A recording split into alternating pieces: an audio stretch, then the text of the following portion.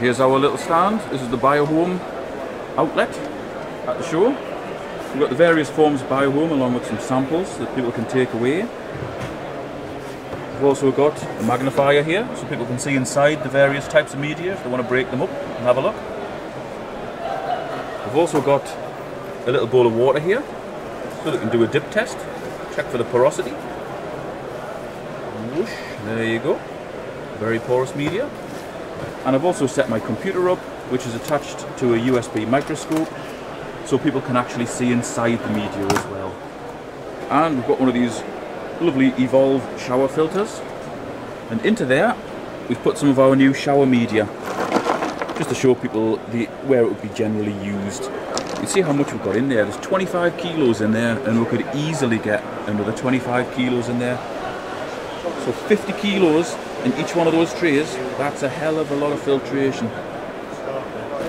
I'm on the Pond Expert stand now, and this is a company that I was aware of but have never really had anything to do with. And looking around here, I'm very impressed at the range of stuff they've got for ponds. It's good quality and it's very affordable as well. So I'll just quickly show you a few of these standout products that I've been impressed with.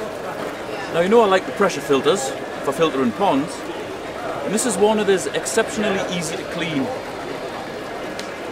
Like other filters, it's got a dial on the top, so you can set it for normal operation, so the water would come in, go through your UV, through your foams, straight back to the pond or up to the cascade. But if you twist it, water will start to come out to the drain. And then you just turn this handle, the foams on the inside rotate, and it's like a paddle thing which squashes all the muck out, and it goes away to your drain. Now these come with a tap, so ordinarily you would have a flow control tap in here. So you want to clean it out, you don't need to switch anything off. All you would do, turn that dial, open the valve, crank the handle, and it cleans itself with a little bit of help from you. Now I actually think that turn and handle is a big improvement over the very, very old pressure filters where you had to take them all apart and manually clean them, which was a really time-consuming and often tricky process. And it's also a big improvement over the sort of filters where you pump the handle, because if you haven't cleaned it for a while, that pumpy handle can be very stiff. We've got a good range of lights, various treatments, some natural, some chemical. Little pond hoover here. All sorts of fish treatments. It's pretty much no frills stuff. It basically just does what it says on the packaging. Here's a big version of that filter. Look at the size of that fella. Suitable for up to 30,000 litres or for up to 15,000 litres for a fish pond. We've also got a very good range of pumps as well. There's a hell of a lot of sizes, and I've actually been out of the retailing game for about 2 years, and I'm blown away by the running costs or lack of running costs for these pumps. There we go, I've just flipped that box around there. You see, this pump, 16,000 litres an hour, is only 140 watts. And that's got a maximum head of 7.5 metres, which is about 25 feet, or 24.5 feet. And these are really easy to clean out. There you go, you're into the pump.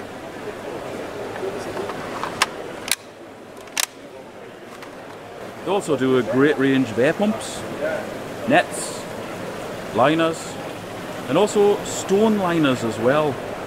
These things are gravel stuck onto a fabric, and if you haven't quite put your pond in properly and you had the liner shown around the edges like that, you could use the stone liner to go around there and hide the blackness. We've also got some more traditional sort of pond filters. Nice big UV, really, really good mechanical filtration. Just a really well thought out design. You know, these things are pretty compact and they offer really good filtration. I really like the look of this stuff. And just on the subject of really good running costs, we've got a pump in here pumping all the way up here.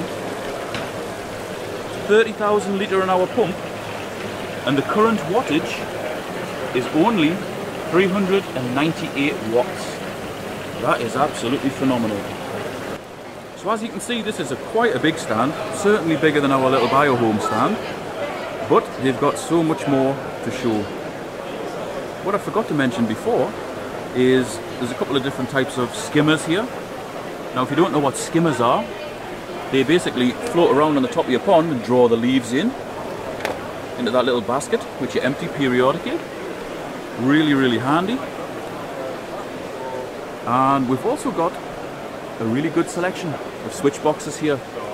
3 switch box for armoured cable, ordinary 3 switch box, a 4 switch box, 5, and also a 6 switch box as well, so you can wire 6 different things in there.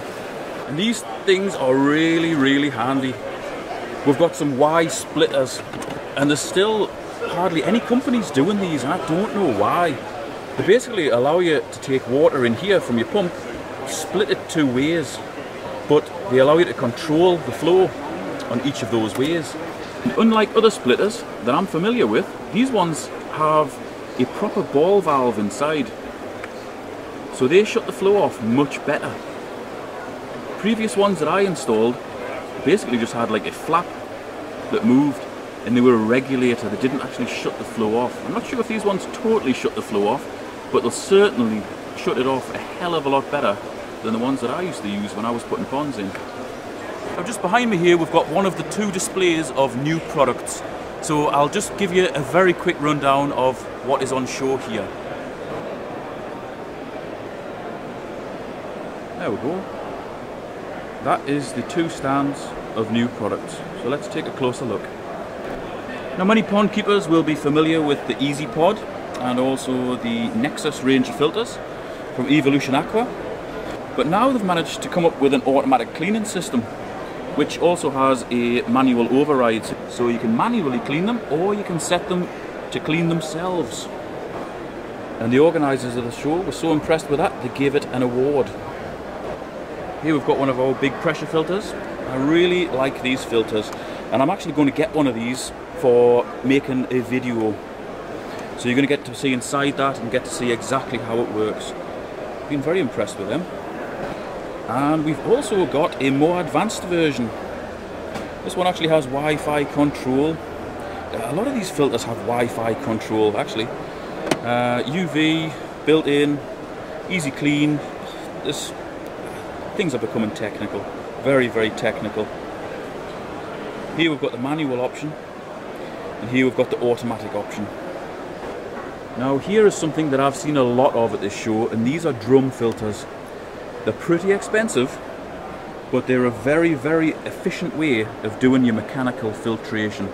If you want to learn more about these, just look them up on the internet. They're really, really becoming popular. This one's from Lotus, but there was lots of other companies had them, or variations of the drum filter. Here's another show winner. This is from Velda. This is a heron scarer which shoots out lasers and bright lights and so on. Really, really good, and I was considering asking them for one of these for my pond to keep the heron away, but it would also scare the kingfisher away, so I'm going to do without that. There's a real push now towards probiotic foods, and we've also got really, really healthy koi foods. We've got insect-based foods, and I'm going to be taking a closer look at those in a minute. Even Awazi are getting in on the act. Insenio, Home and Cloud. Everything can be controlled from Wi-Fi and by your computer. Things are going technology mad. Now as far as the marine gear goes down here, there's a hell of a lot on show. My background is not in marine fish or marine equipment, so I'm not the best person to do any sort of presentation telling you what these things are and what they do. But if you want to see a good selection of interviews that have been done down here on YouTube, check out Aaron's Aquariums. I'll put the link to him in the video description. He's been down here 2 days and I've seen him interviewing practically everybody. But he hasn't done the pond gear, so that's what I'm aiming my video more towards. And quite simply, I wouldn't do as good a job of the presentation, the videoing, the editing, or the interviewing as Michael would from Aaron's Aquariums. Now, I said I didn't understand how a lot of the marine stuff works, but I do understand how this one works. Although it looks like a twin toilet roll dispenser, it's actually an automated mechanical filter using this really fine material. That's your good stuff, and the stuff that travels through the muck and your sump gets wound up onto here. So this mechanically cleans your water.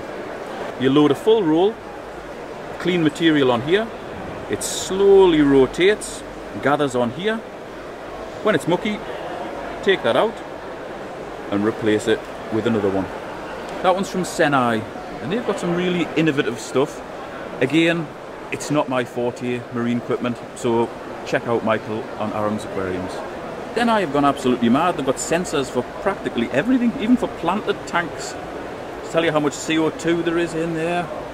Warning about pH fluctuations and crashes, and oh man, it tells you practically everything you would want to know. Here's something that I am not all that impressed with. It's a filter media, and I actually broke that off yesterday when I was seeing how strong it was. It's really, it's as brittle as hell. I've no doubt, sorry about that, it's fallen to bits. I've no doubts that it's got a gigantic surface area, but it's basically made of a dust. Really, it's no better than that awful Chinese media I showed in the last video. I'm not impressed with that at all. You've got little cubes of stuff made of the same material, and that goes out for close to £15. That, I better not say anything more about that. I'm just not impressed. We've got something else that isn't my forte as well, which is reptiles and amphibians. That's indoor amphibians, or amphibians that are kept indoors. But just check out this. This is another show winner. What an absolutely beautiful setup that is. Every part of it's controlled. Just imagine a couple of little poison dart frogs living in there. It's absolutely lovely setup.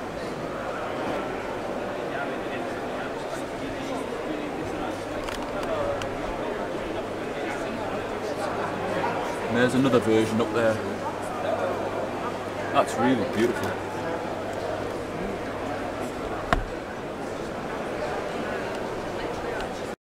And this is a drum set up pretty much how you would have it in your pond. Now the water from your pond would come in here, so you'd have either a gravity fed system or a pump fed system. It would go inside the drum, and it's a really fine mesh on inside of there, so only the clean water would then go through to your moving bed module, which you can put any plastic moving bed media in. There's your air pump, and it would go back out to your pond. So you've got really good mechanical filtration there, and you've got good aerobic biological filtration. And they're also doing absolutely massive pressure filters as well. Check the size of that out. It must be over 3 feet tall. This is the Oasis stand. And as you know, in a lot of my pond videos, in fact in almost all of my pond building videos, I use Oasis gear. Oasis is just synonymous with quality, and they've been working hard on their pumps to make them even more efficient. This is pretty similar to the one that I've got in my pond. So for those of you who haven't seen the pump in my pond, that is what it's like. It's an absolute monster. We've also got some really high pressure dirty water pumps, pumping sludge, and we've also got the Profit Clear system as well. This is another drum system. I'm familiar with this one because I've maintained a few on ponds that I've put in. So the water goes through the middle of the drum, clean water then goes to a moving bed module, and you can add different modules on, so you can have multiple moving bed modules.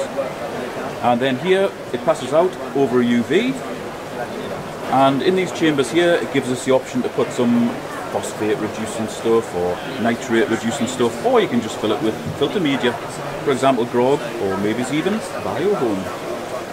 Just behind me here we've got the Neil Hardy Aquatica stand, and when I had a shop we dealt with Neil Hardy for many years. They do really good quality tropical fish, and they do also a good range of pond fish as well. As you can see behind me there, we've got some nice sturgeon and also some fancy goldfish. They've got a few nice aquariums set up, showcasing some of the fish that they do. Just look at the size of those puffers. Absolute belters. We've got our bigger fish down here. I think them fellas are jungle perch. And we've also got some arowana as well. Got a really nice betta display here. Look at all those fellas in there, you can just imagine that in a shop. Really nice. Really good discus as well.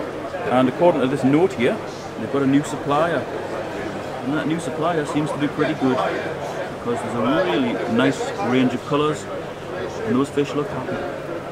Now when I had the shop, we used to sell something called New Life Spectrum food. And Neil Hardy is the distributor for that, and it's a really, really good food. They do a hell of a range now. I mean, I only closed the shop a couple of years ago, and they seem to have doubled or tripled the amount of food that they do. Here we've got the main show tank in the front of Neil Hardy's stand. Really nice setup. And I recognise pretty much all of those fish, because we used to sell all of those when we had the shop. Just check this tank out. This is absolutely beautiful. This is on the Evolution Aqua stand. The Evolution Aqua are most known for the big pond filters, but they also do a really good and increasing range of aquarium products. That is a beautiful setup.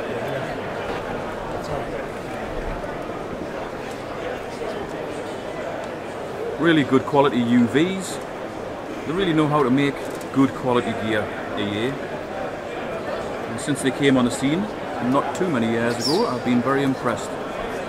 Here we've got one of the big Nexus filters with the automated cleaning system fitted. And you can see this one running. That's all K1 inside. And as far as aerobic biological filtration goes, they do a cracking job.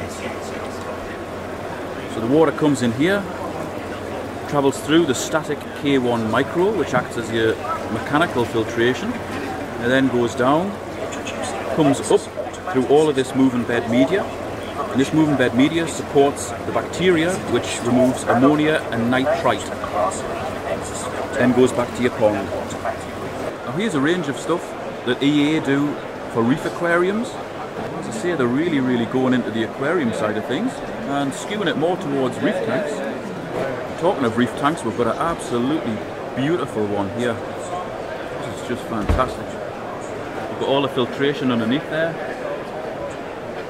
Really high quality lights, and the fellas have done an absolutely cracking job setting this up. I'm not sure it's going to come out very well on the video because the viewfinder makes that look a little bit washed out, but in real life that is absolutely beautiful.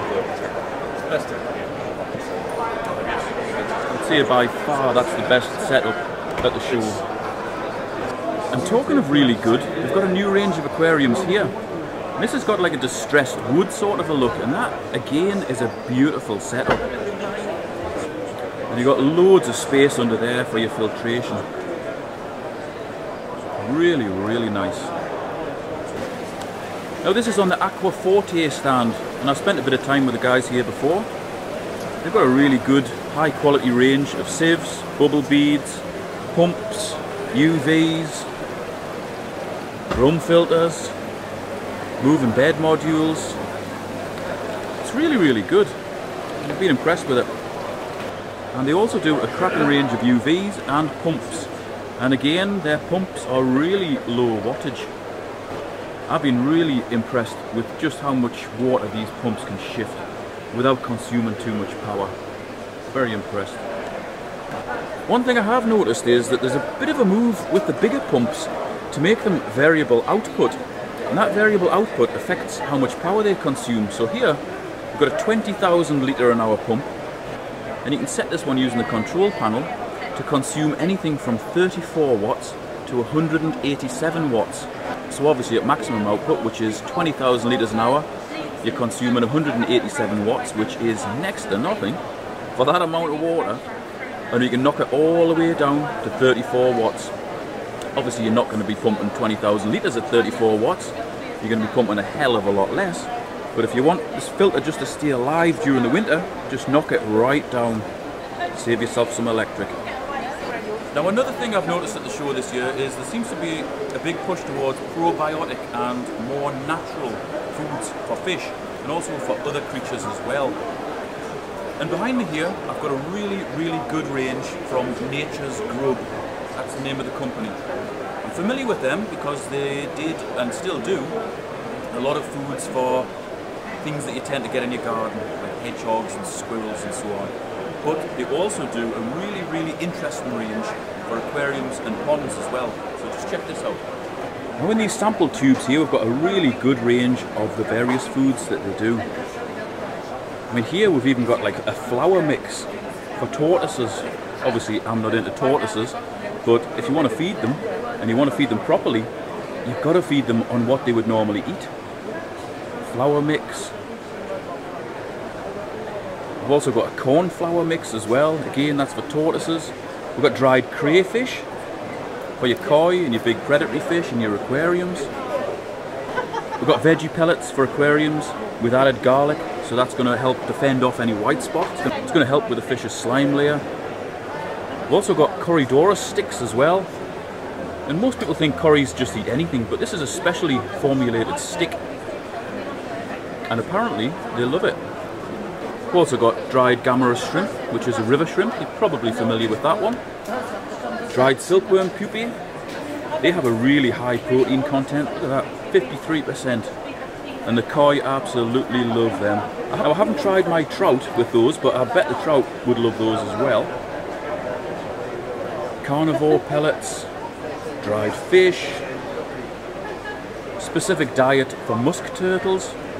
We've got a really well thought out range of products here. We've got more dry food here for aquariums. We've got krill, daphnia, brine shrimp, more krill, an insect mix, tubifex, mixed shrimp, bloodworm, snails, and they're in their shells.